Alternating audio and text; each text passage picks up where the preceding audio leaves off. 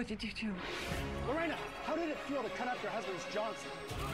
Please see yourself as a hero to women. Please leave me alone. Ripped from the headlines, Lorena became a household name in 1993 when, after years of alleged abuse by her husband, she cut off his penis with a knife.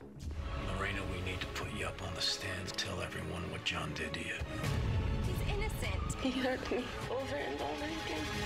Danny Montalvo stars as Lorena, who in Lifetime's movie gets to tell her story for the first time. In the real-life Lorena, who now goes by Lorena Gallo, is executive producer of the film. Do you regret the action you took?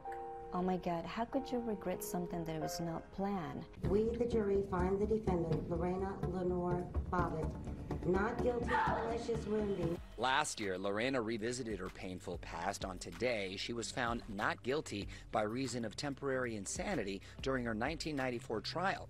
Lorena claiming at the time her husband John had abused her verbally and sexually. John denied those claims and was found not guilty of marital sexual assault. I was under so much stress. It was very difficult to go through strangers and to expose my personal life.